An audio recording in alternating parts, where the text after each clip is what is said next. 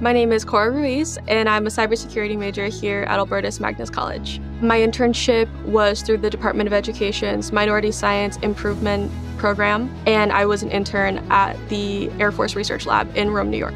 We were at Utica University, fully paid for, our food was paid for, our transportation was paid for, so we could focus on researching. I was there to do cybersecurity research. Over the summer, my project was to find a way to use blockchain to improve communications in war environments. There's a lot of problems when there's airmen and war zones. There's really bad connectivity, it's hard to move data moves very slowly. And when you're in a position like that, there are critical pieces of information that are going to protect lives. At the end of the summer, we had to do a big presentation. It was very intense. When you're in the lab, you're working with scientists in white jackets, but you're also working with men and women in uniform. And looking down at my computer, seeing the research that I'm doing, and then looking up and seeing the people that it impacted made it all feel very real. I think one of the biggest changes I had was an incredible amount of discipline, because you're alone a lot of the time in research. You have the problem, and then you have to come to create a solution by yourself. Albertus prepared me with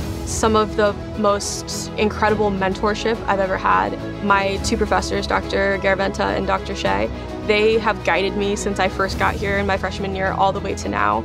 It was the close-knit community in that they saw something in me, and they continue to push and get me where I was able to be.